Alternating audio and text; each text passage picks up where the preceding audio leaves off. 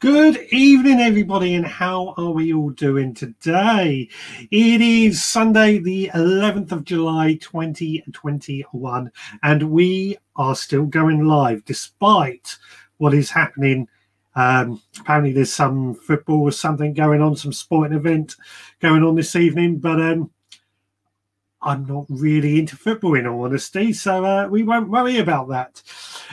Instead, what we're going to talk about today is if you've got any seed saving tips. This came in from a viewer. And if you want to call in, the phone lines are, of course, open. But let's see if we've got anybody out there. And I'm pretty sure we do have people out there. So starting, we've got Philly SPB. Hello to you. Hello to the Veg Grower Army. He's saying, we'll bring that up. Ballycillian has joined. Hello to you. And who else have we got? We've got Oracle, who was winding me up just before we went live. You got me there. You got me there. I can say that. Who else have we got? Ian Beddoes has joined. Good evening to you. Where are you? Good evening to you. And Turbo Stream has joined. Good evening to you too. Anybody else? Stuart Jackson, hello to you. Hope you are well. Evening to the Veg Army, he is saying. I've actually been thinking we're going to get some T-shirts made up with Veg Grower Army or Veg Grower Crew on printed on them as a little idea I had during the week. Who else have we got? Hargrave Gas, evening. So much to do, trying to get the Wi-Fi to stretch so I can listen while posting things on. Well, I think that's potting things on. Yeah, I've had to extend my Wi-Fi with various repeaters and things in order to reach it out here. And we've got Beatrice. Hello to you. Hope you are well and lovely to see you.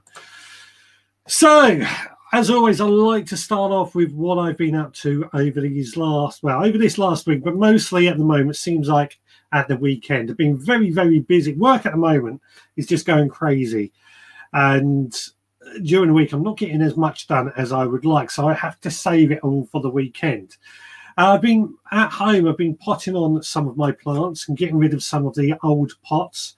I'm trying to keep a constant flow of vegetables coming in, and that means sowing on more seeds, got more cabbages in the pipeline, and that, of course, needs potting up, more thyme, more basil. Today, I've sown the Perilia, which went out with the Seed Supporters Club, which is a slightly different one, but I don't know how it's going to go. But yeah, that's what I've been doing at home. Down on the allotment, been doing a lot of weeding, basically. There's not much more I can do down there at the moment. Weeding and planting plants out. The rain is actually taking care of a lot of the watering for me at the moment, so I'm not having to worry so much about that. Just had an alert telling me I've gone live on YouTube. So yeah, that's what I've been up to. What about yourselves? What have you been doing? So let's have a look. Adrian has joined. Hello to you. Hope you are well. Already tips are coming in for the seed collecting. Can we save that until just a little bit? Let's find out what everyone's been up to over this last week before we get into the seed saving tips. Amanda Joy, hi everyone. Sorry to say I'll be missing the show as we're not at home this evening. I look forward to watching back tomorrow and wishing you all a lovely evening. Well, I hope you're having a good weekend away and have a good time.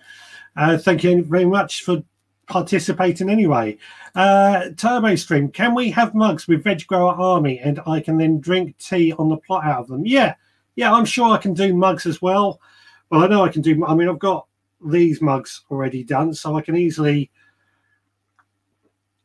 get something with Veg Grower Army done. I'm going to have a word with my artist friend and find out a few ideas. I've got my own, but I'll have a word with him. Man, hoping we will have lots to celebrate later. Why? What's happening later? I've not actually heard anything. I did get a weird phone call from the Wembley Gardening Club, who tell me they're missing some of their ornaments. So they seem to think they've somehow escaped into this shed. So if anybody can see anything that looks like it might belong at Wembley, then let me know.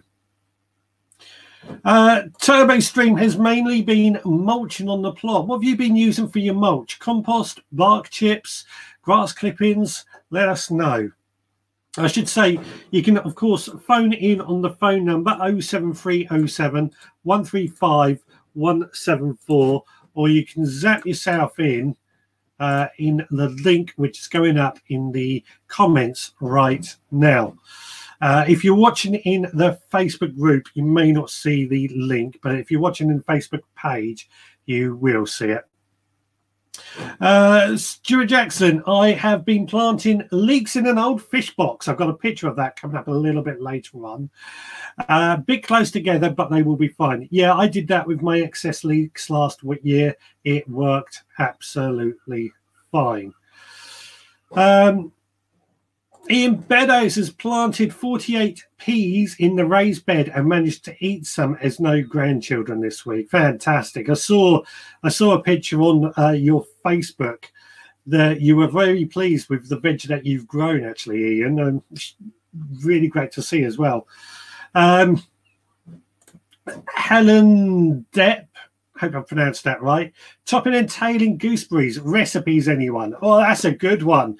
Get showing your gooseberry recipes. My thing that I like to do is gooseberry jam, but I have made gooseberry wine before, but I'm not much of an alcohol drinker, so definitely gooseberry jam. Top and tail, and about weigh the amount of gooseberries with the amount of, well, you need to boil the gooseberries first, but weigh the amount of the gooseberries before you boil them.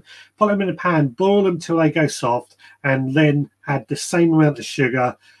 Boil them up until you get a really hard boil, and off you go.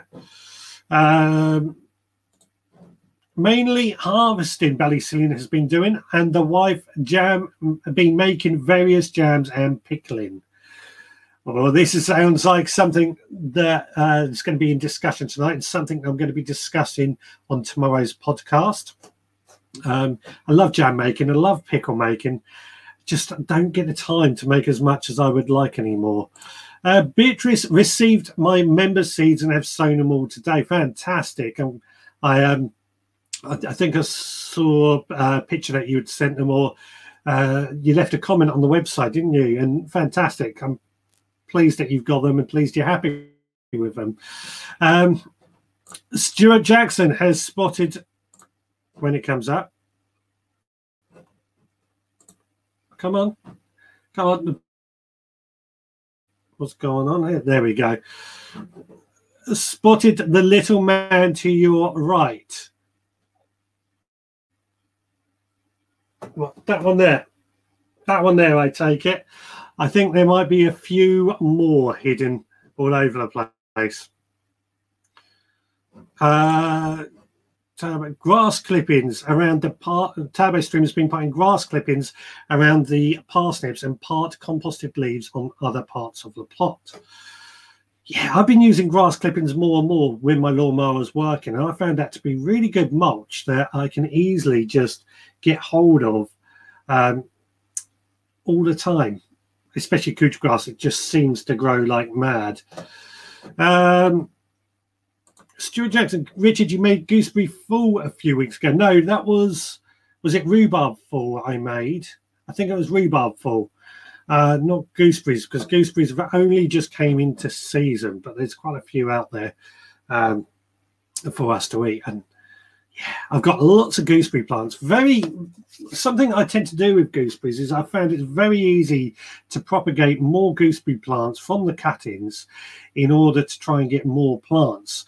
And I know I've got 2 out there that I took from cuttings. And actually I didn't do cuttings.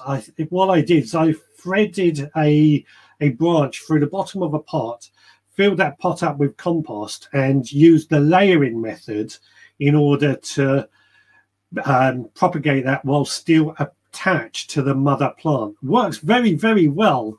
And in some ways, layering is a lot better, I feel, than trying to take cuttings, because it's still attached to the mother plant. Are we still going live? There was a sudden hiccup for some reason, and the comments have stopped. So I don't know if I can see any comments. Yes, here we go. Here we go. I found 2 above your head. Yeah, there's 2 more above my head. 1, 2, just there. That's 3 that's found. There's 1 more left. I found 2 above your head. I put grass clippings over the top of my potatoes just so I remember where they are as I cut all the leaves off. Oh, yeah. Grass clippings are great on potatoes. I've been doing that more and more this year. And what I'm already finding is that the potatoes that I'm digging up are looking fantastic. Oh, Bill and Val's allotment has joined. Hello, hope you are well. Haven't seen you this weekend. I was down the allotment yesterday, but I walked down. That might be why you didn't see me. I decided to walk down because I didn't want to take too much stuff. I can't say I saw you when I was there either, weirdly.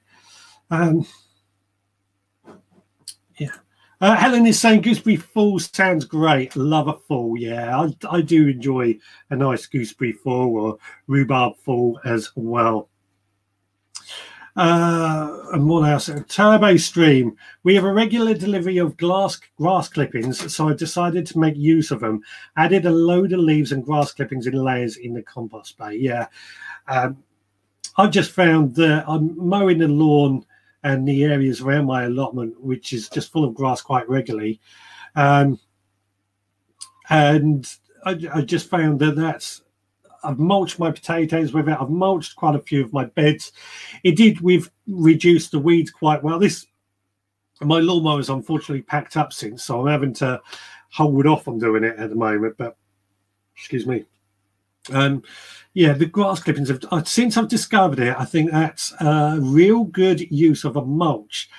And the potatoes, like I said, the potatoes are really growing really well underneath that. The soil is staying moist, and so on. Beatrice, the plot I have moved to has gooseberries, but the gooseberries are tiny. Not sure if it's a variety or just a poor year.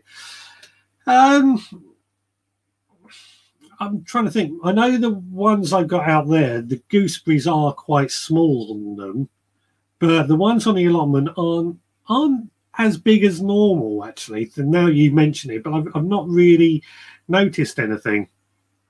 Yeah, it might be a bad year, but it could also be the variety. I'm trying to think. I would have thought this year the amount of rain we've had, the gooseberries would have been really good. We were there mid-afternoon until I think I had left by about midday. I went down in the morning, so that's probably why I didn't see you there. And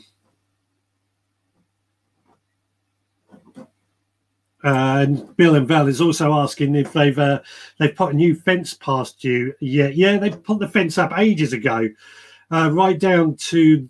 I should explain to everybody. Bill and Val and myself are all in the same allotment, and they've been doing some building works down the side of our allotment, putting in a new road and a bridge. And for me, they've put a new fence going down that side, with a little gate down the far end, which goes basically underneath the bridge, where they're going to be putting in some new allotments.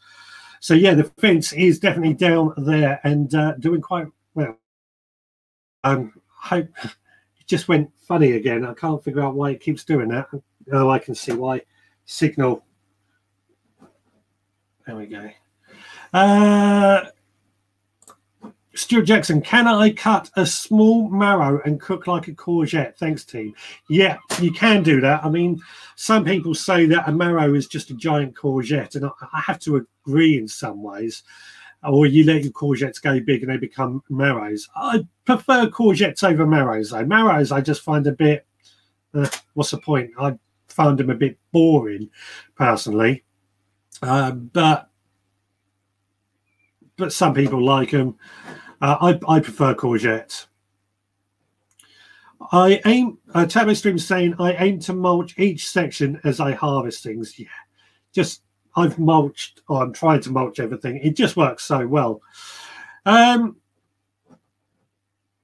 and Rose, thank you for letting us know. Yeah, no problem. It's interesting now what's going on. Right, so first of all, I've got a video which we got sent in, and this is in two parts. So I've got the first part of the video coming up first of all, and this is from Amanda Joy's allotment. So let's take a tour of our allotment. Hi everyone, I'm in Leeds at my plot, and actually a really lovely sunny day. I think I picked a great day to come down. Wait, I'll just say hello. So my plot is like a 15-minute drive out of sort of Leeds city centre in Osmonthorpe. I'm just trying to work out where to start. I'm going to start here because this is the messy bit. We'll get that out of the way first. Here I've just got my compost area, and I call this my crap bin because everything that hasn't got a place or could cause havoc just generally gets thrown in here with the intention of sorting it out one day. But yeah, we haven't got there yet, nearly a year and a half later. I got my plot the end of last March, so I think it was the 30th of March 2020. Compost bin. Is your compost bin really a compost bin if it's not growing potatoes? I don't think so. I was lucky enough when I got my plot that I've got a few trees. So I've got an apple tree here which I'm going to be thinning out, but my plot neighbours have suggested just to leave it just a little bit longer before I do so. And I also had a lovely cherry tree as well. So we go around the corner. I've got my shed, a grapevine that I bought from home, just ready to put in the new plot. Got some lovely coloured corn that me and my neighbour, whose plot is sort of the other side, we're sharing that together, but she has been doing most of the hard work with that. Here's my polytunnel. In my polytunnel, I'm mostly growing cucumbers, tomatoes, peppers, chilies, and I've got some basil on the floor, and I've actually just sown some basil as well from Richard's member pack because I just love the smell of basil as you walk in. You might have seen me say before that cucumbers are my favourite because I have them with my gin, so it looks like I'm going to be having quite a boozy weekend this weekend, doesn't it? And also, if you've got any suggestions of anything quite exciting to go in the polytunnel, I've got a melon at the end there, and I've got a luffa and aubergine too, but I'd love just something a bit weird and wonderful at the end. So any suggestions, please throw them my way. See the temperature, 32, not too bad. When I got here, one of my plot neighbours had actually opened the door for me. I think it would have been nearer 40 if not. I've got sort of 4 beds. And I'm just trying to make as much of the space as I can. So like I've got my sunflowers dotted down the side of the poly. I've done a fruit and veg and flower growing competition this year, and one of the sort of categories is sunflowers, but mine, as you can see, certainly not as big. I don't know if you can see Brian's in the distance there, so I'm not one to sabotage, so I might have to take definitely a runner-up position with that one. In this bed here, I've got normal corn. I've got a couple of pumpkins, Atlantic Giant, Baby Boo, because I've never grown a white one before. A couple of squash. I've got my asparagus that has just decided to grow back from last year, so we'll just go with that. Strawberries. Now I don't normally get any of my strawberries actually because my plot neighbour has a 2-year-old son that comes in and gets them before I do, but I can see a couple in there today and he's not here, so I might manage a couple myself, but they are a little bit sour, I have to say, this year. Just dip them in a bit of sugar though and they'll be fine. Sorry, I forgot where it cut out there, and we'll follow that up with part 2 a little bit later on. I can see already Turbo Stream is saying that looks like a nice tidy plot. It does look like a nice tidy plot, doesn't it? I was also impressed with those cucumbers, which look really tasty, really tasty. During that, I saw Brian joined from Allotment Live. Hello to you. I hope you are very well. And TurboStream also left a message for Stuart, who said he found that marrows roast nice in the oven and they store well. Marrows for me were they just tasted of water, in all honesty. And I couldn't get past that. And I ended up, because it's only me and my wife, one marrow, we were feeding ourselves for weeks on it and just got a little bit bored of it. So, yeah, I wasn't impressed with, I'm not impressed with marrows. I know my granddad used to grow them all the time and he used to swear by them, but obviously when he had his kids, there was 7 mouths to feed in that household, plus all the countless dogs and cats he had. So perhaps that was something to think about, why he grew marrows. Personally, I prefer courgettes. TurboStream is saying, I gave most of my gooseberries to my mate whose plot I took over. Sadly, he has cancer, so it's only fair he can enjoy them while he can. That's really good of you. Really good of you for doing that. And you're right. If you're not going to eat the gooseberries, you might as well put them to use of somebody who can use them and enjoy them while he can. So Ian Beddoes is saying, everything looks so much more advanced than mine. Maybe see a bit sooner next year. Maybe sow a bit sooner next year. You know what? I'm going to say that probably looks a bit more advanced than mine at the moment. It's just swings and roundabouts, and I wouldn't get any worries about that. Now, the main subject that I wanted to discuss this evening was about saving seed tips. And this actually came in from Amanda last week. She was looking for ideas, or she's looking to save seeds a bit more often from her homegrown produce, and would like a few tips from everyone out there who has done it themselves. Now, personally, I have saved some seeds. It's a bit of a mouthful this evening. I have saved some seeds from various plants over the years, and they're successful. I tend to get far too many seeds anyway. I get a lot free with magazines and stuff that I've never been too worried about saving the seeds. But I have given it a lot of thought about doing it more in the past, and the more I think about it, more it seems to make sense to save seeds, especially trying to be self-sufficient and everything. So the best place I found, or the best advice I got when it came to saving seeds, was from a seed swap that I attended in Brighton in February. Haven't been able to go this year, obviously, but last year, that was the only event I went to last year. And there's a guy there who knows a lot about saving seeds. He was on the podcast and shared his tips. And what he basically said, and we'll see if everyone else agrees with this, if you're saving seeds from anything really, you want to leave them till they go really ripe. So tomatoes, leave them to go ripe. Tomatoes not a good example. Chilies, leave them to go really ripe and then take the seeds out. Calendula, leave the flowers on, do not deadhead them, but leave them to go ripe and dry and take the seeds off. Broad beans, which I have done it before quite successfully, I've left those till the shells go really brown and crisp, and then I'll save the seeds from that.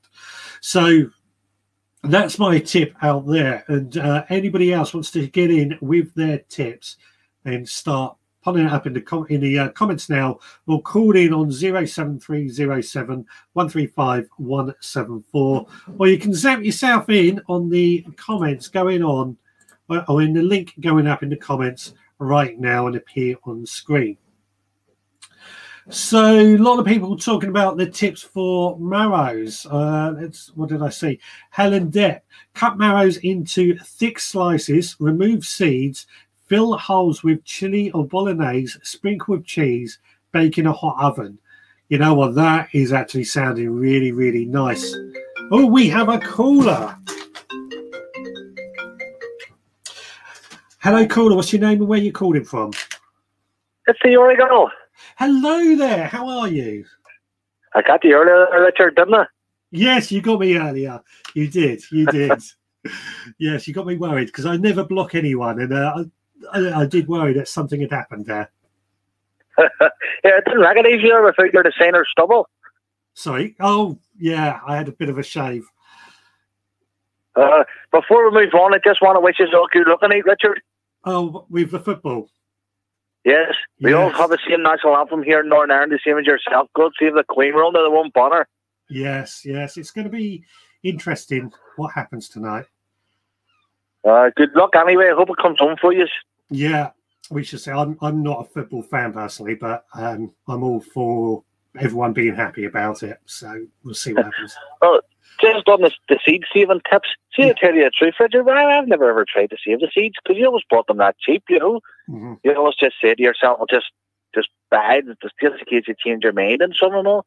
Mm-hmm. But see, this year, we'll have to really start considering to save the seeds here in Northern Ireland for the simple fact that we can't get them, really. That's funny enough what I was thinking when you called in, because, there's been trouble in Northern Ireland with getting vegetable or plant seeds coming in this year due to Brexit. And that's probably... And potatoes, not just the seeds, the potatoes as well. There's been big issues with as well. Potatoes as well. Wow. And for me, that just shows how delicate the system is if you're relying on buying your seeds each year. Well, this year, I think a lot of people in Northern Ireland have to start thinking about the save to their seeds. It's the first year I'd say a lot of people would. As I say, I don't know if you can name the groups that you can buy them off, like, because I know you're on your wee podcast, but you know yourself, you're going to the website and you're getting it there cheap. You say to yourself, is there any point, you know? They are very, very cheap. Obviously, yes, I send 6 packets out with my podcast supporters club. But even that, it's like sending them to Northern Ireland. It's very restrictive on where I can send those, which is why I've limited. It's something a hint, Richard, not to join it. Sorry. It's something a hint not to join it in case it causes you any problems. Yeah, it does cause problems. So have you ever saved seed before? No, that's insane. I never ever thought about it or anything like that. The seeds were always that they're cheap to buy. There was never any point. Yeah. You are right. You are right. That being said, I save garlic seed each year, and that works out quite well. It's one of them ones as well. But you do yourself, you say to yourself, you know, I don't know where I'm going to grow that or I'm going to do this. And then you sit in your allotment and you say to yourself, you know what, I'm going to grow all this. You like to list out and send away for your seeds too as well, don't you? You know, your plans change week to week, right up to it starts the sowing season, isn't it? Yeah. You end up with boxes. I'm sure a lot of people's the same, you know. Yeah, I'm sure there is. Let's see what everybody says about that. Turbo Stream saying, I was told if you save seed, then the plants are better in that they will adjust to local conditions in future years. I'm actually looking forward to your show now to see how people are saving the seeds and what way to save them.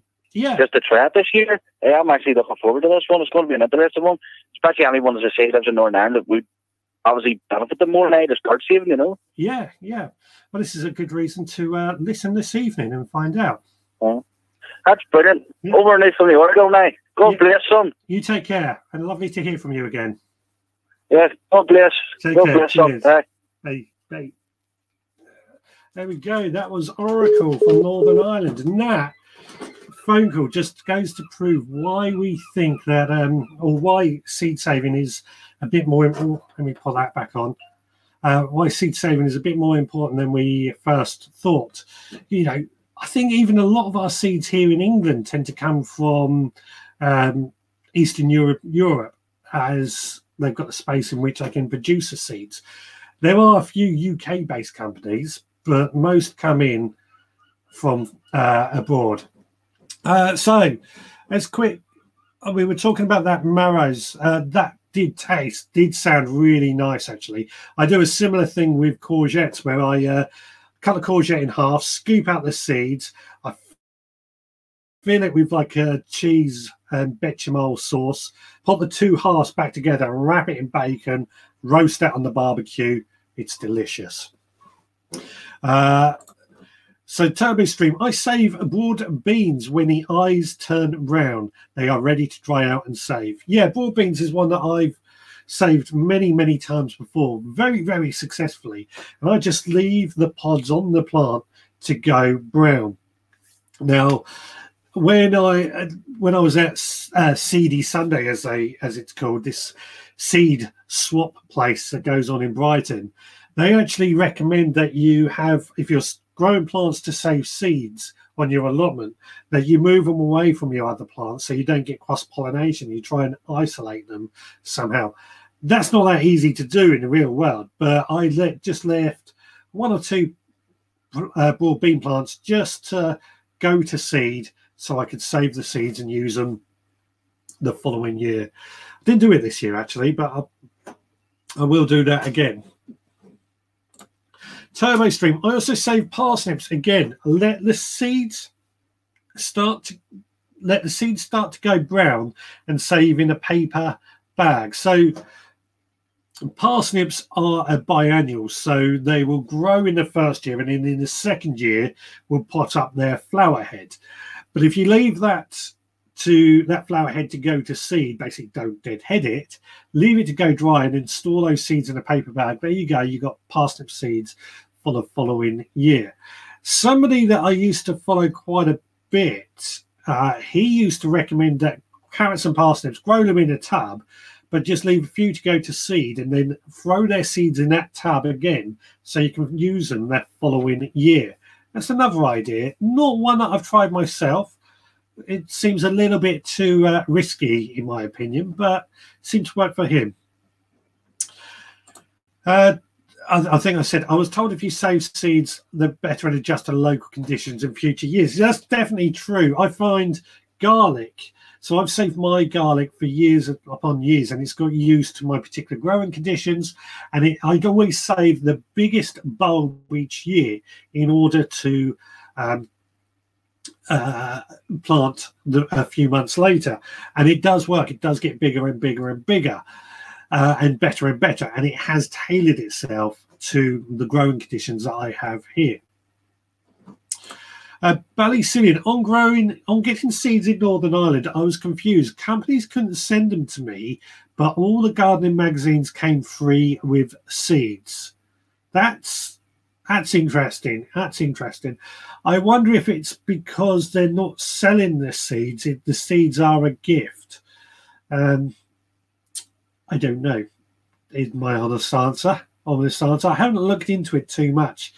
I'm just hoping that we can start, or Northern Ireland can start getting seeds again and make it a bit easier, because I've got the weird thing, I've got in my supporters club, and I have to try. I always try and make sure I don't break any laws. So I tick every box, cross the T's, dot the I's. And I've avoided having any in Northern Ireland for that very reason, because I don't want to get into trouble with the law.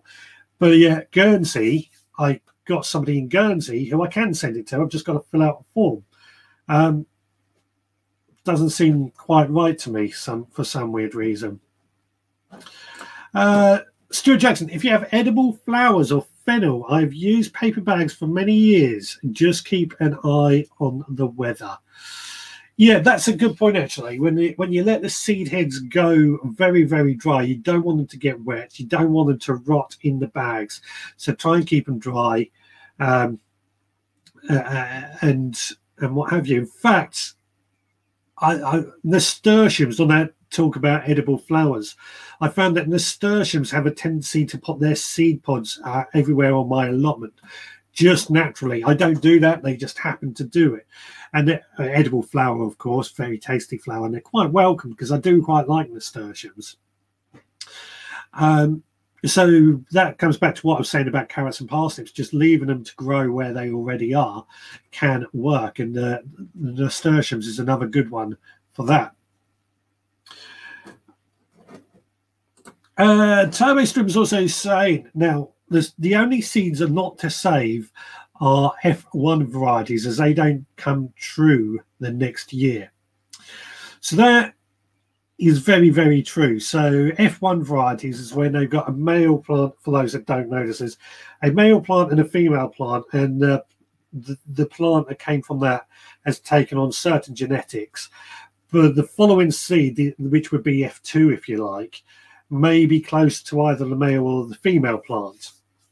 So you may not get exactly the same. but it could also be quite fun to see what does turn up, and you may end up with something much better for you. It swings and roundabouts again, and at the end of the day, if you're trying to save seeds of whatever you can, F1 varieties, you will still get a tomato. Let's take a tomato because that's an example I'm thinking of. It will still become a rather nice, or you'll still get a tomato plant cropping. Time for another swig. So the tips that I'm getting is basically leave your plants to go, or the seed pods to go very, very dry. Store them in a brown paper bag. And then what do you do with them? Do you hang them up in a greenhouse to dry? Do you hang them up in a shed to dry? Do you just store them in that brown paper bag until next year? What do you do with them after you've put them into this paper bag? Keep them comments coming in. I can see Andrew Norris has joined. Good evening to you. Hope you are well. So let's going to switch cameras slightly and see if everybody else, because there's one camera, or there's one of the gardening people from Wembley that hasn't been spotted yet. The two here have been seen, and the one over there has been seen. There's one more. Has anybody seen it yet? It's quite blatant on this camera where it is, I think, but let's see if anybody else has spotted it. And it's also visible on this camera because I can see it right here as well. Obviously, I know where it is, so I know where the footballer is. Stuart Jackson is saying, I hang my seeds in the greenhouse, but with flowers, I will sow most of them within a month. There you go. So, yeah, so he hangs his seeds. That's what I wanted to find out. You've got this brown paper bag full of the seeds. Hang them up in Stuart says, in a greenhouse, but then he sows them within a month. Now, I can see that working with certain plants, and kind of makes sense, actually, if you think a plant is going to put its seeds out at a certain time, which is going to be best for it. But what about the annuals, lettuce seeds that you can't sow until the following year, for example? Somebody in the Facebook group has got it above the pitchfork. Yeah, right there. There he is, sitting on the rake. He's been hiding there all evening. Ian Beddoes, maybe Amanda red flagged it and sent it for an early bath. Right, she hated these when they turned up. She absolutely hated them. She doesn't like gnomes. She doesn't want them in her garden. So I had to get them, didn't I? Anyone knows.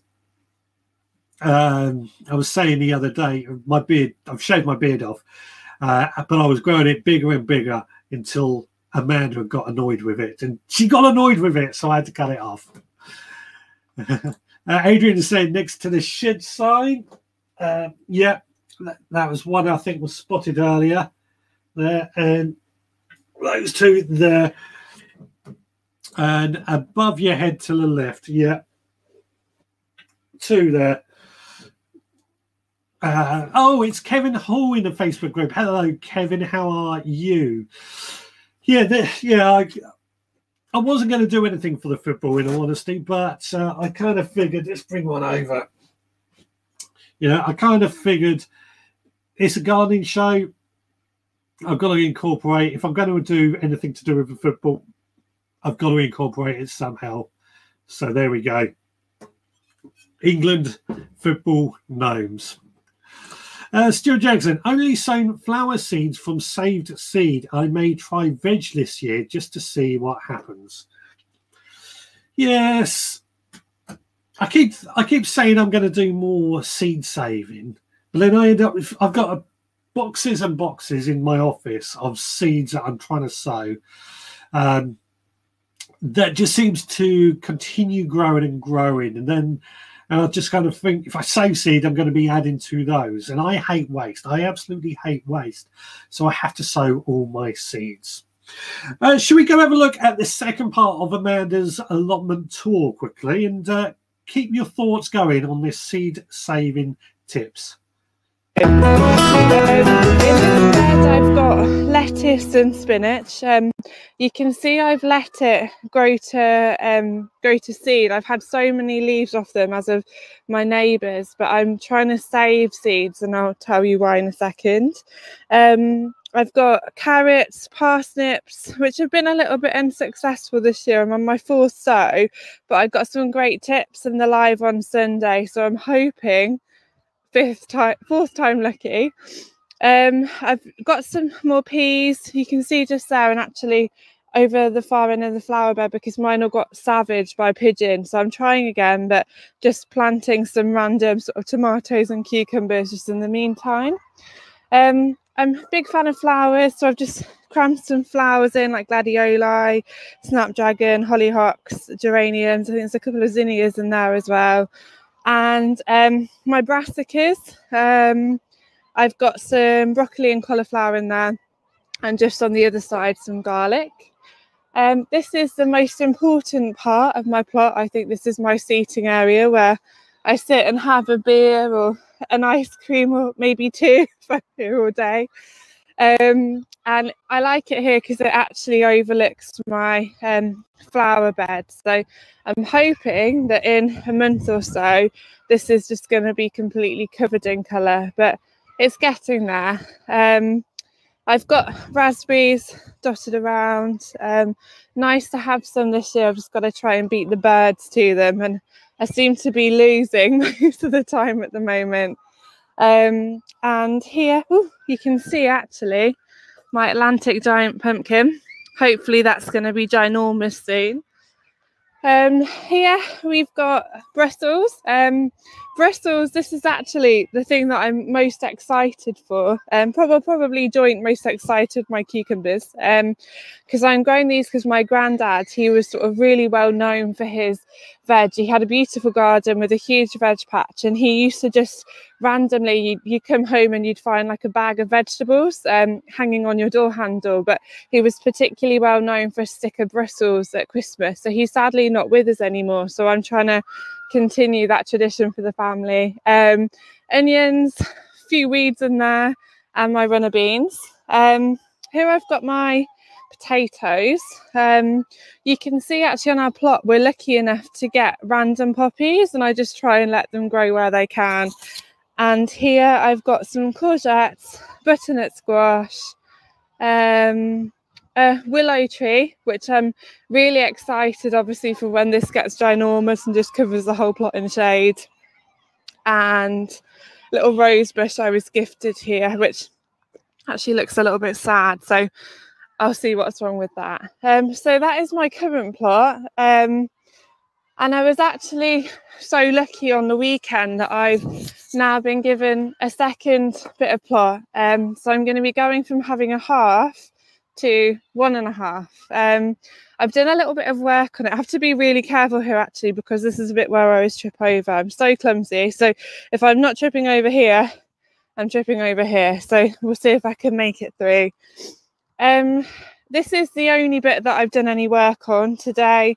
I'm going to just sprinkle, get rid of the sort of plastic underneath the weed membrane, and I'm going to put some wildflowers down. The previous tenant left some tyres. I know we can't grow sort of things that we're going to eat in there, but I thought it would make some sort of quite cheap planters. What was so nice as I arrived the other day, and one of my plot neighbours, Brian, who's just he'd actually started to build me a frame for growing flowers in, similar to this that you can see we've done here. I'm so lucky on my plot. Everyone is just so kind. So the new plot sort of comes all the way up the hill.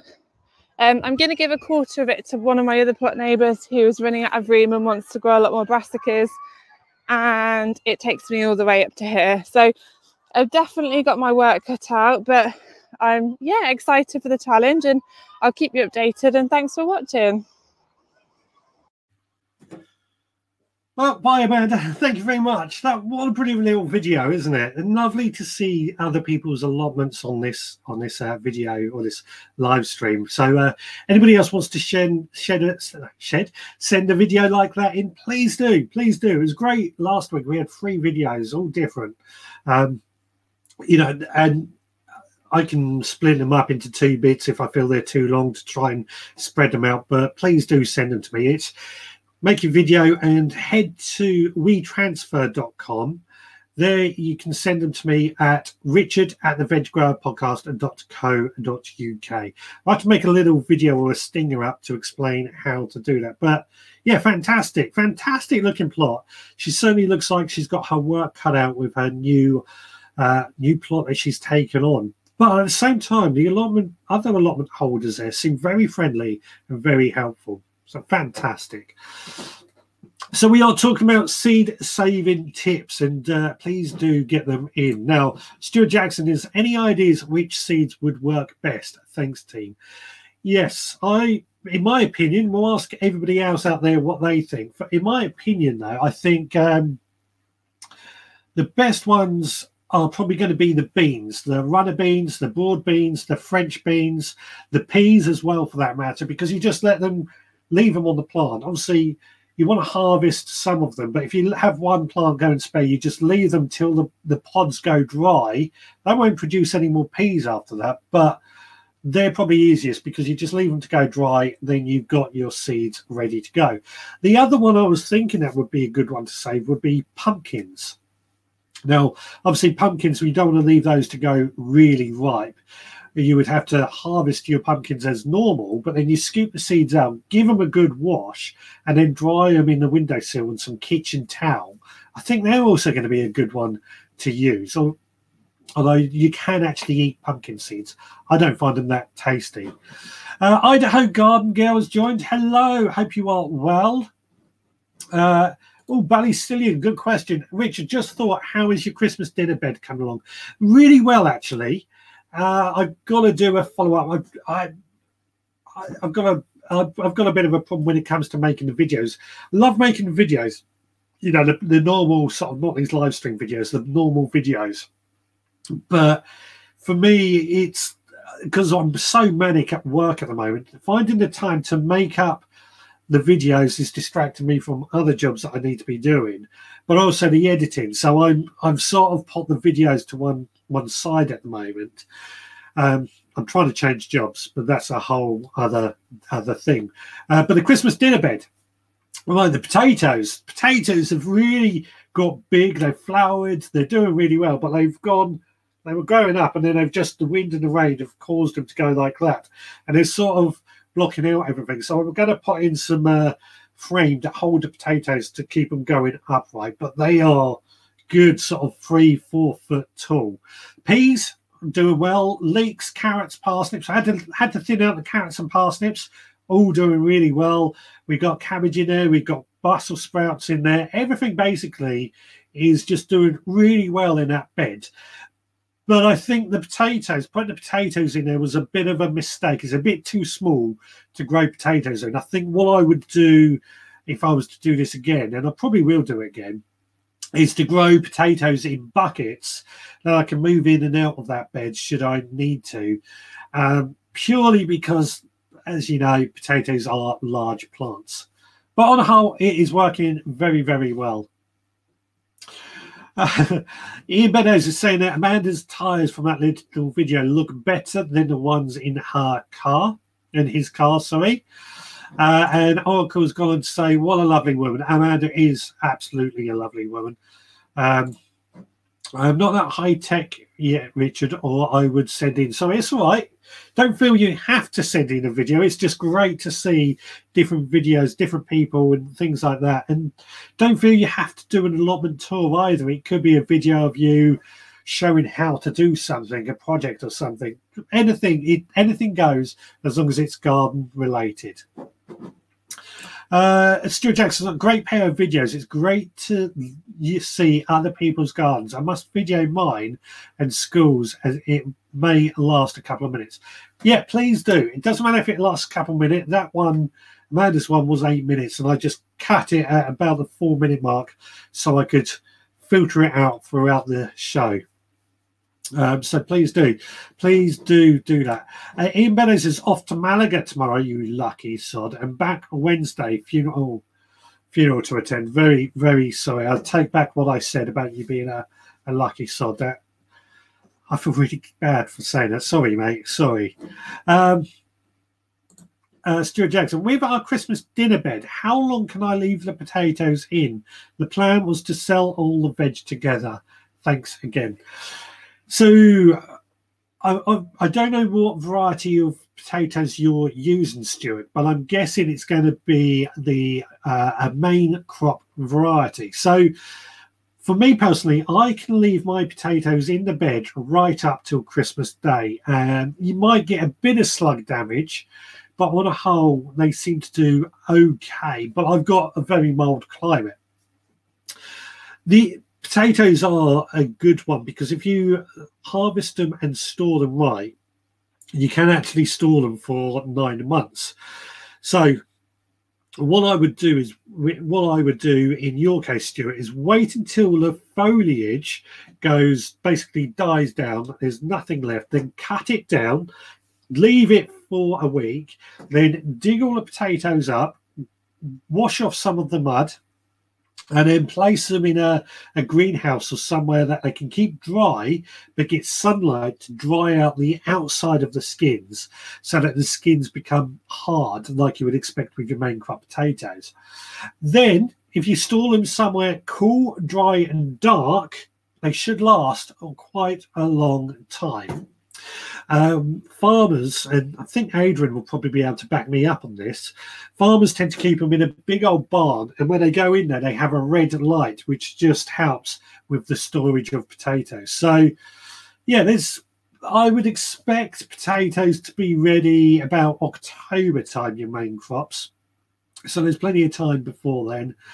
And then store them somewhere cool, dry and dark, or you could do what I do and leave them in the ground. Just the ground, the risk is, of course, the ground could become frozen, which makes them harder to dig out. Or slug damage is another problem, or they might rot in the soil if it's particularly wet. I don't find that a problem. I'm on a clay soil, so that's quite surprising. It's not a problem.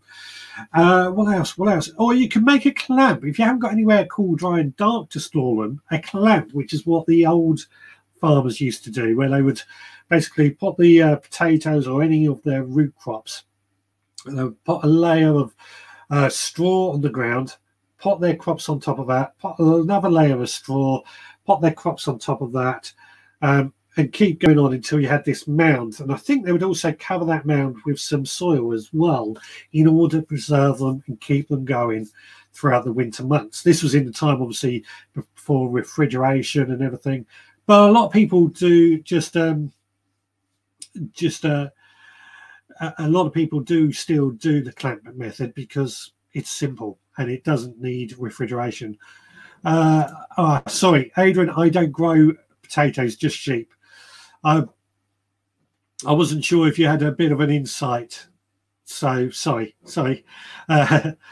Andrew, yes, people in the village store them in a cool, dark room under the house.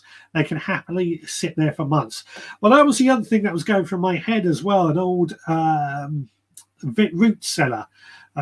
We don't really have them in the UK anymore. Houses don't really have cellars in the UK anymore for a long time. One idea that I've read about, if you were really wanting to do this, would be to bury an old chest freezer. Make sure there's no refrigerant in the chest freezer though, but bury that in the ground, but obviously so you can access it, and that would act as a root cellar. That's an idea that I've looked into, but it's not something that I've done myself or want to do. But I've got a garage I tend to store my potatoes in. I'll put them in a cardboard box inside the garage. They stay dry, they stay cool, and I put them up somewhere high so rats and mice can't get them, and therefore we won't end up with rats and mice in our house. So yeah, that's potatoes. and how to store them and what have you. What's the time? So coming back to what we were discussing, let's get rid of this comment. We've been discussing this seed saving technique, and I've suddenly realised that we've basically focused on some of the flowering seeds more than anything. And there's certain seeds from, say, tomatoes or courgettes that not so easy to do. Tomatoes are a particularly difficult one to save seeds from, because what you have to do is remove the gel from the around the tomato seeds. So if you scoop out all the seeds from the tomatoes, you've got this sticky gel as well as the seeds. And what you have to do is pop that into a jar with water, and the seeds, the gel will ferment and remove the gel from the seeds. I can't remember how long you have to do it for, about a week if I remember right. Then you pour that water away and then dry out the seeds, and there you go, you've stored some tomato seeds. Courgettes are fairly easy to store the seeds, but you do have to let the courgettes go overripe before you do it. Otherwise, when we normally harvest courgettes, we want them when they're quite young and the seeds are pretty small and pretty undeveloped. We want to leave those till they go really ripe before you start getting the courgette seeds out of them. What else? What other? Chilies and peppers are really easy, actually. They're best when they do go fully ripe, so that's usually red in colour. And then I would cut open the chili, cut open the pepper, scoop out the seeds, which we normally do when we're cooking anyway. Pop those seeds into a brown paper bag and just dry them, hang them up in the windowsill to dry. Nice and easy way. Very easy to store chili and pepper seeds, actually. And what I also like about that is there's very little waste, because you're still able to eat the chili and the peppers from it as well. Adrian is saying, my father used to store dahlias in the garage and they never survived. Yeah, dahlias are an interesting one, actually. The roots of dahlias are edible. They were originally imported to be an edible crop, and then the flowers became more preferred.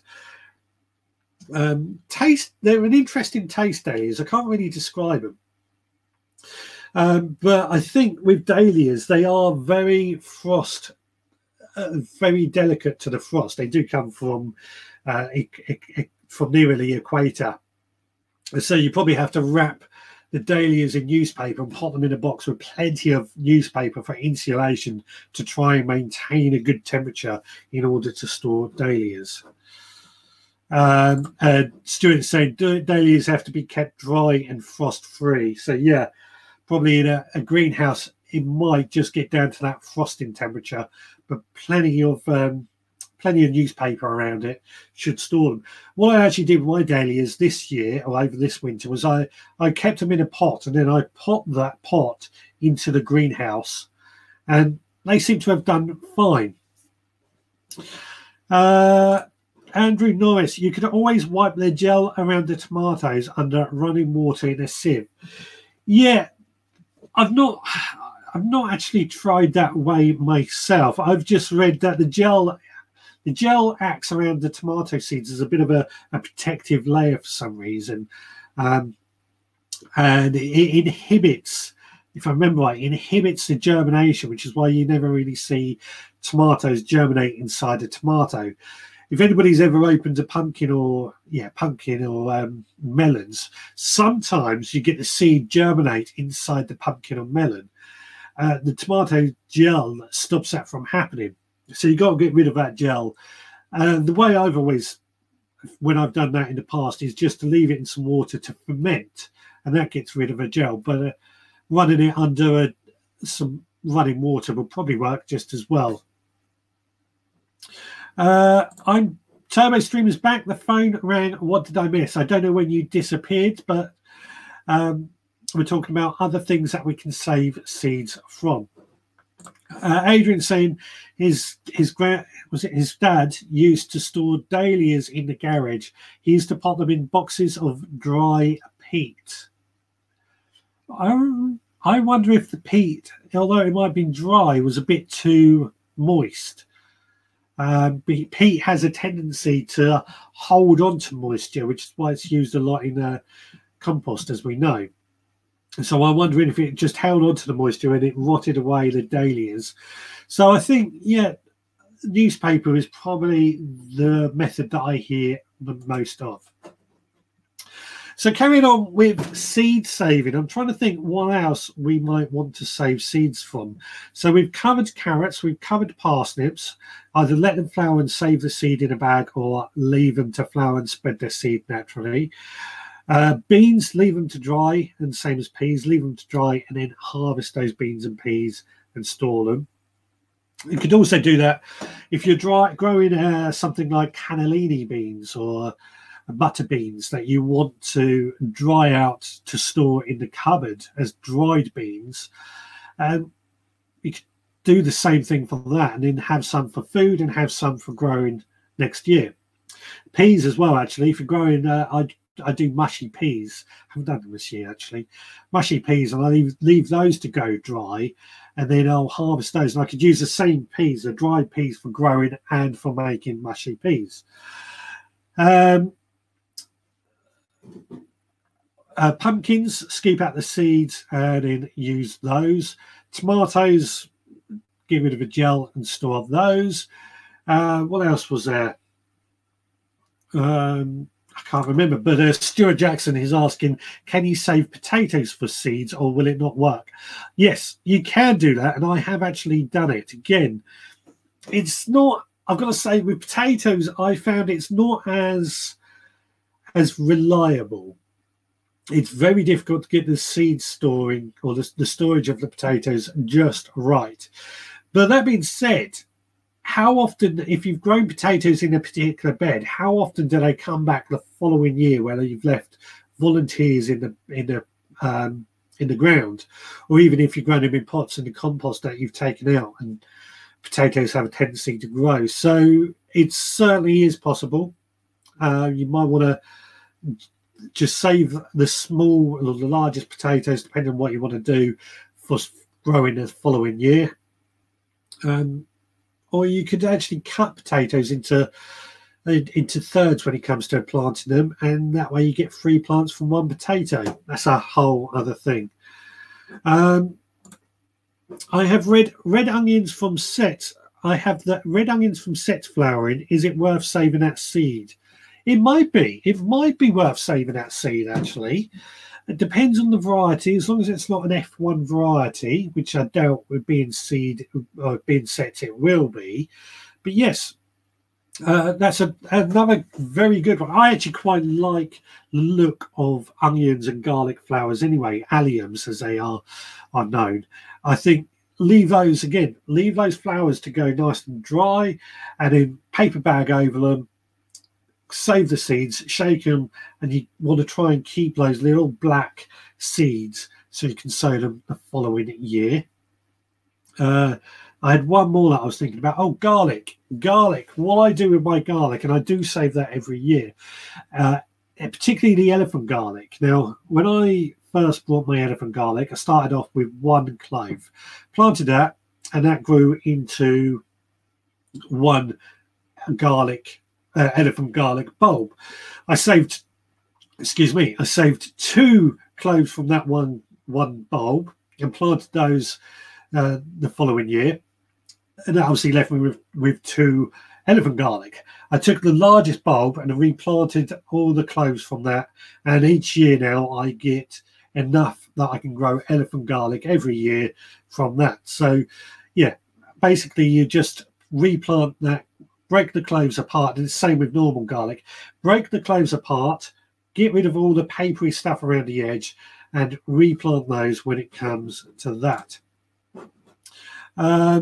And Turbo Stream is saying he's going to give it a go with the red onions. He's got nothing to lose. Absolutely, there is nothing to lose.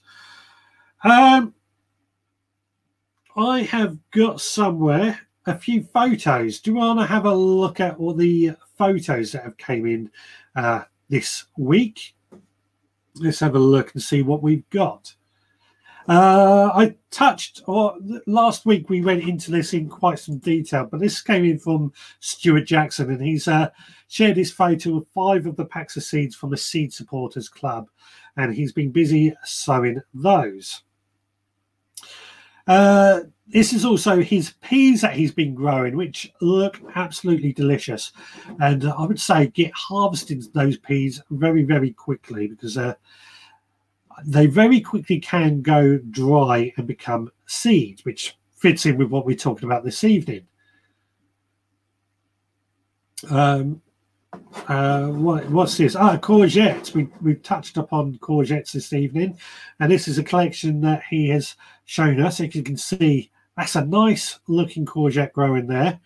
Followed on with this round courgette, also looks delicious. Next, we hit on this earlier. Stuart's been planting leeks out in an old polystyrene fish box as a way of trying to make use of space, something I did last year. And I normally start my leek seeds off in these very same boxes as well. Great use of space and great use of recycling. Now, Durka in Canada shared these photos of damage to her netting. She was out getting some new chickens at the time, and as you can see from these photos, something attacked their netting, and they believe it to be a crow that has done the damage. I mean, look at that hole. That's quite a significant piece of damage. And finally, as always, Ian Beddoes has to share his normal joke, which is very, very well received, of course, and I think that leaves these photos off with a good ending. At which point does it stop being good for the garden when it constantly rains? I think that's something that we are always asking ourselves at the moment. This rain seems to be non-stop, although I believe we're getting into some dry weather coming up soon. I think even a heat wave is coming. However, I would like to point out, you may remember a few months ago, I said and I predicted we were going to have a very wet summer. So far, I've been right. I don't want to take any glory for that, but I was right. Let's have a quick look in the comments and see what's going on there. So I believe this is Rebecca in the Facebook group who loved my seeds that arrived this week, who very kindly signed up for our Seed Supporters Club and sent out the seeds to her as well. Very, very grateful for all the help I received with the Seed Supporters Club. Stuart Jackson, we are saving broad beans at school, so I hope it works and it will save us cash. P.S. The peas are no longer, they were great tasting. There you go. I did say during that you want to get those peas harvested, and he's done it, and they were great tasting. I thought they would be. Something about fresh peas. Peas is one of those crops that I think we grow at home in order to, well, just tastes better than anything we can buy at a supermarket. Even the ones that are frozen within the hour, homegrown peas just taste so much better. And apart from anything, you harvest them within minutes. They're in a pan. Turbo Stream. I save a few flower seeds, including Aquilegua and Calendula. Aquilegia. I can't get my word out there today. And Calendula too. Yeah, calendula is a very easy one. Again, I have done that in the past, but I find I get so many seeds these days that I end up with too many, and I don't like to waste them. But Aquilegia, beautiful plant, and well worth, if you can save the seeds from, then do it. That being said, my wildflower meadow, of course, the seeds in that area will be effectively saved from themselves, because that's what we're hoping to do, let them chop down and grow in that same area year upon year upon year. Stuart Jackson is saying I should change my name to Michael Fish, possibly, but Michael Fish gets it wrong. I just took a well, I had a feeling it was going to be a wet summer, and I was right. Yes, good evening. Already got the turnips in. I was right. It was Rebecca. Lovely to see you. Yeah, turnips. I haven't sown the turnips yet. That's going to be next weekend. I've sown today the Perilia, which will be out. That podcast will be out a little bit later on for the Supporters Club, where I'll talk about what I know about Perilia. A bit of an interesting one, Perilia. I don't know if anybody's ever grown it before or heard about it. It was popular as an architectural plant with the Victorians, but tastes a bit like aniseed or something. But interesting to see how it goes. Whereas the chicory was a bit of a wild bull, like the Perilia in some ways, because not everybody likes chicory. Very bitter tasting. I sowed that the other day. Bitter tasting, but I like bitter food, really do. So I'm looking forward to the chicory. Ernie has joined. Hello, I saw a video of your area. What a beautiful place you live in, Ernie. Update on the ground elder. Next spring, we're going to hire a digger to get rid of them on a large corner of our garden. They're spreading faster than we can kill them. Yeah, I mean, ground elder couch grass is a really, really bad weed, and you've got to be persistent. Digging it out might be the only way. And when I saw the video you shared last week, I realised just how bad that ground elder is. Applying a good weed killer onto leaves throughout the garden, focusing on each section of the garden. Not popular, I know, but we can't think any other way. We have a large garden.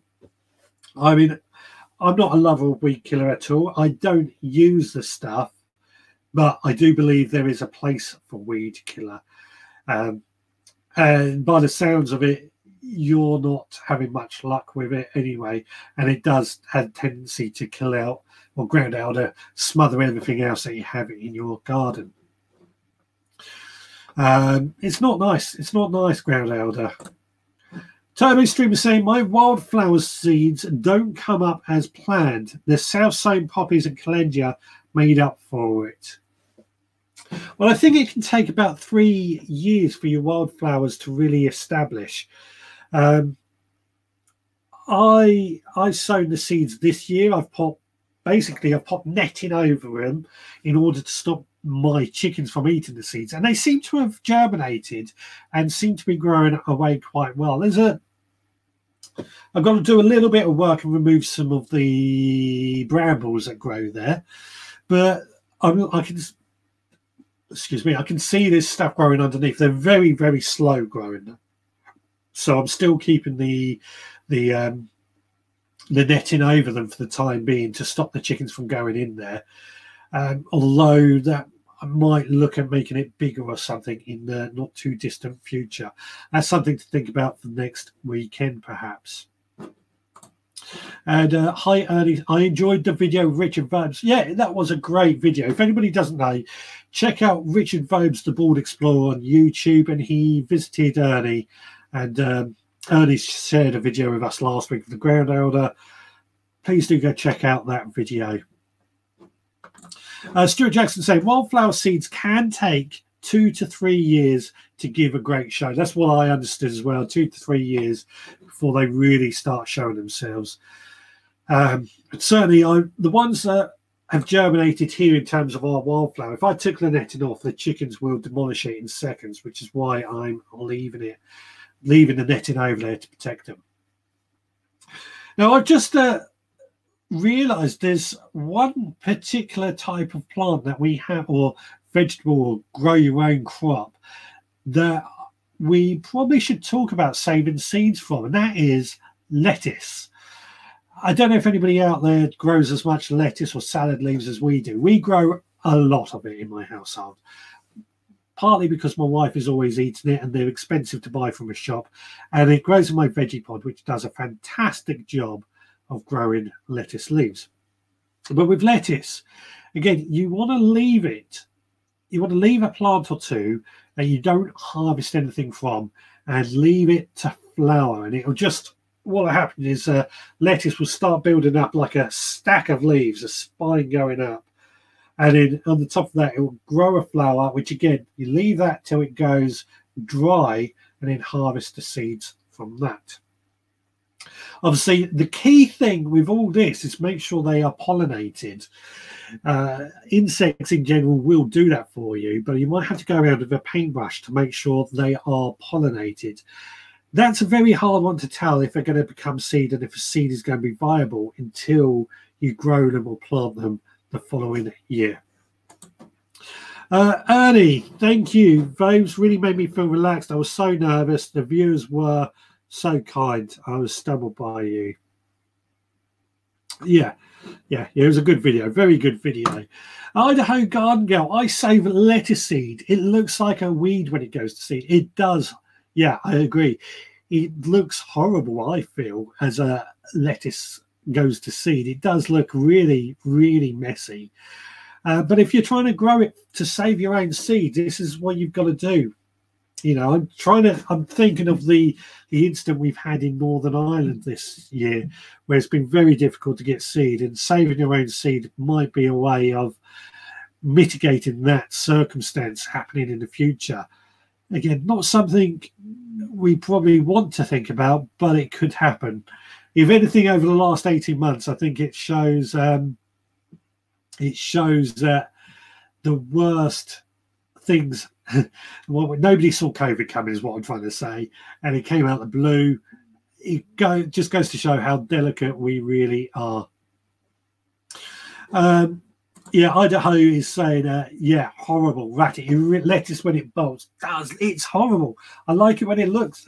I think it's quite an architectural plant when it's growing as lettuce, but in bolts, it just looks, yeah. But like I say, that's something we've got to get over if you want to do this properly. Ian Beddoes, sorry, I missed a couple of minutes. I spotted a snail on my peas in the greenhouse, then found 2 more babies, so all evicted. Now that's interesting you mentioned slugs and snails, or snails I should say, Ian, because I had a message from somebody this week actually who has been using Slug Be Gone, the wool pellets as slug deterrents, and he's found that it didn't do any work. It didn't stop any slugs and snails on some of his plants. In fact, he found that they seem to attract the slugs and snails. Now, that's not been my experience using Slug Be Gone, but there's something I found quite interesting. I'm going to be talking to a nematode manufacturer for the audio podcast at some point. So once we're safe to do that. So we're going to find more about nematodes as a possible thing that we could use instead. Turbo Stream, I always struggle to grow lettuce and radish. What do you find the problem with both of those? Do they bolt too quickly, or do they just not germinate? And Helen Depp also has the same problem with radishes either. So embarrassing. What's the problem? What is a problem? What result do you get when you try to grow these? Are they too... I don't... while you come back with your comments, I'm going to sneeze in a second. Excuse me. Is that going to be the only one?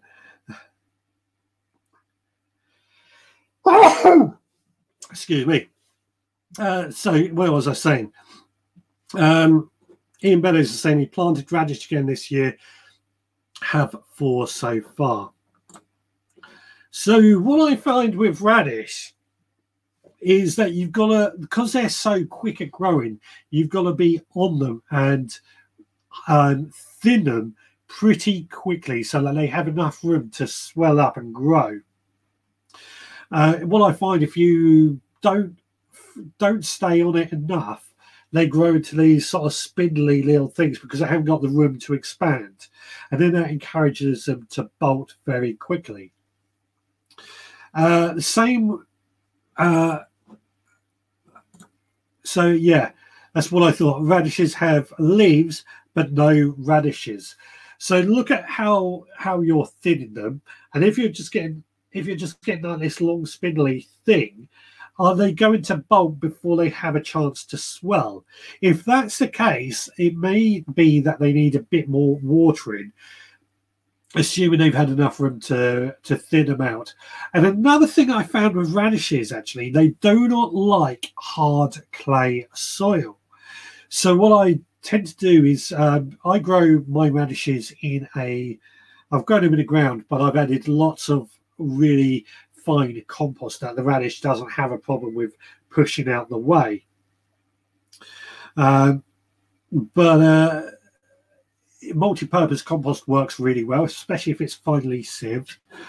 So it's possibly one of those two things: not enough water when they're trying to swell, or the soil's too hard that it's not able to push itself apart easily. Idaho Garden Gal, if I try to sow anything directly in the garden, the sow bugs, earwigs and birds will eat them. I had to start everything except carrots and parsnips inside. I'm exactly the same, funnily enough. I start everything off in here on my shelves.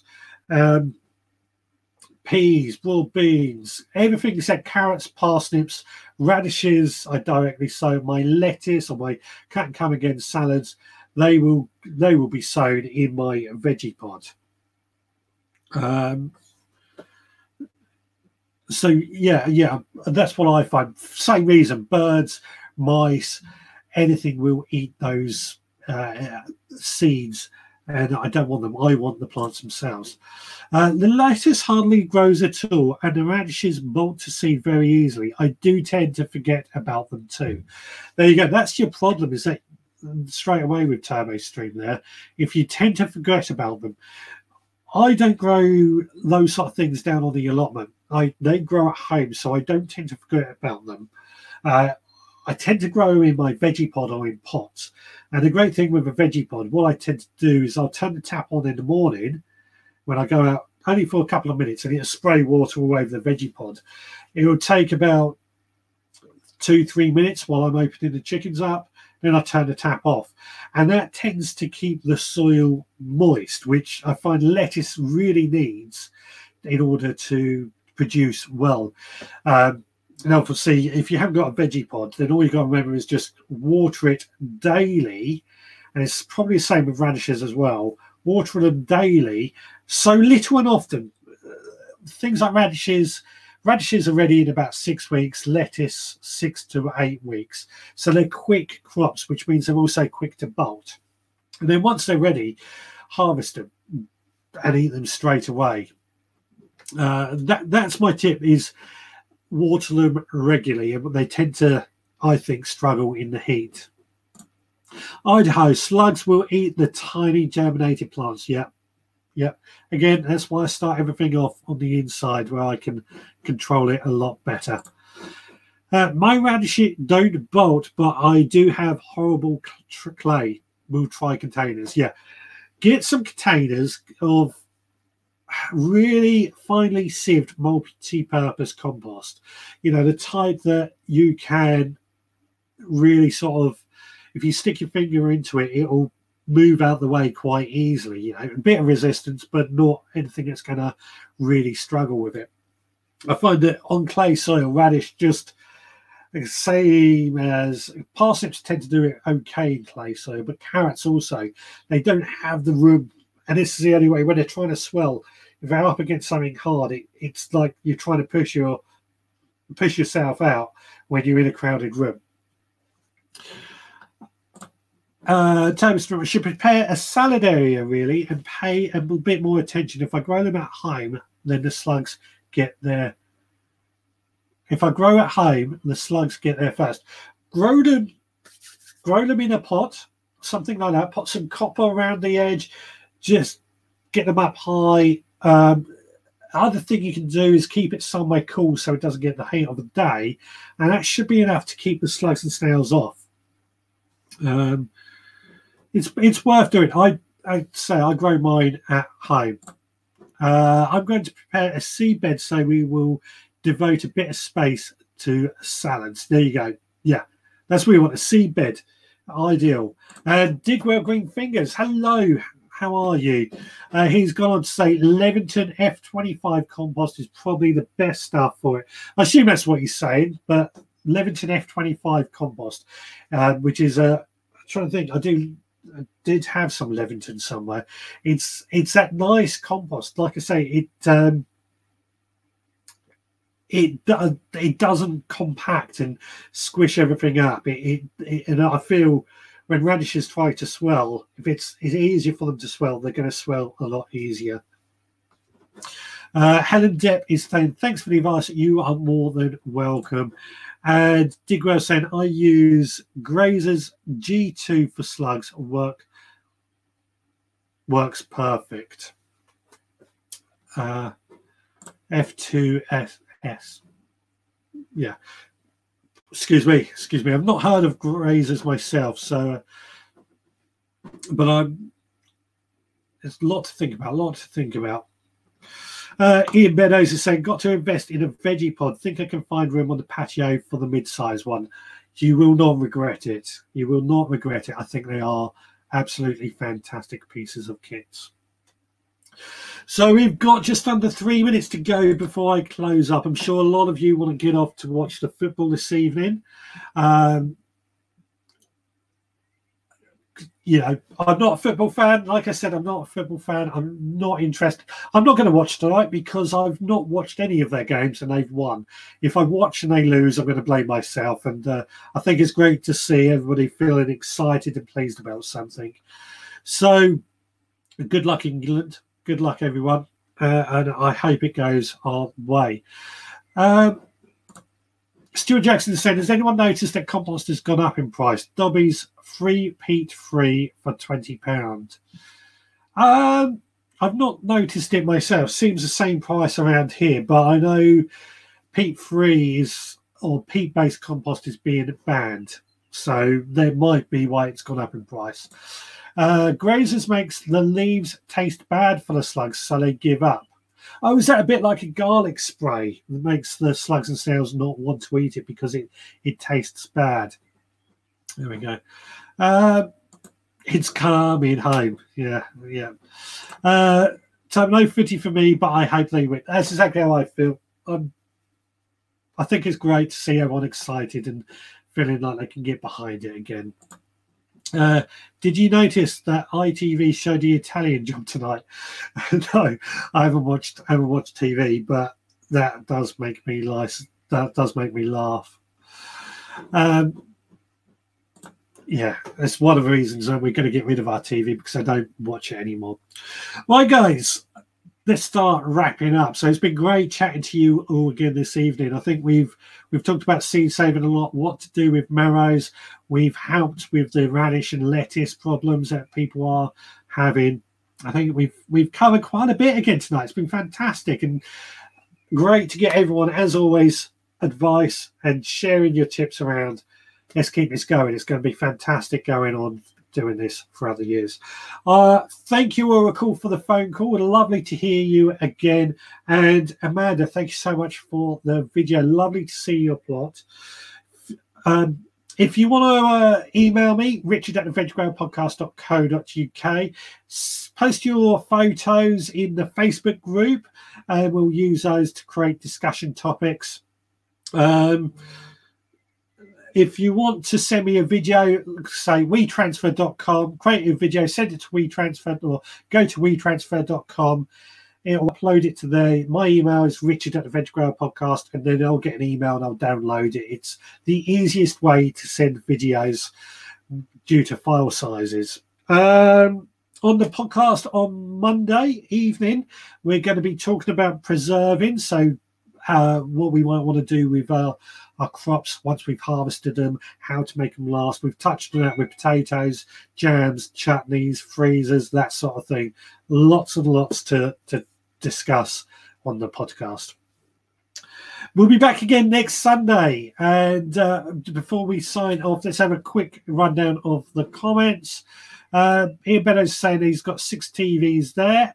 Well done for you. Thanks again, Richard, for a great live show. Thank you for taking part, Stuart. What's on the menu for next? Oh, that does remind me. Next week, yes. I've got the idea. Next week, what I want to do is I want to know what songs you listen to while you're gardening, because we're going to create a gardening playlist on Spotify and Amazon Music for everyone to listen to. So get your thinking caps on, and next week we'll start making this list up on the show. Thank you for reminding me that. Once again, how to send videos. Idaho, right. Go to wetransfer.com. I'll have to make a video up to do that. Go to wetransfer.com, enter your email address and my email address, which is richard@theventureground.podcast, and upload your video to there. I'll get an email. It might ask you to send me the link, and I'll click on that and come and get the email. It's free, it doesn't cost you anything, and it's the easiest way to do it. Helen Depp is saying, thank you for not talking about the football. You are welcome. I don't have a clue about football, so I'm not going to talk about it. TurboStream, see you all next week. Thanks, Richard. Thank you for joining us. Beatrice, thank you. Thank you for joining us. Hargrave Gas, thank you, everyone. Happy growing. Indeed, happy growing. Cheers, everyone, and so on. So on and so on. Get your ideas for next week coming, or get your thinking caps on for next week. So until then, where's the closing? Where's the closing one? Where's it gone? There we go. Until then, please take care.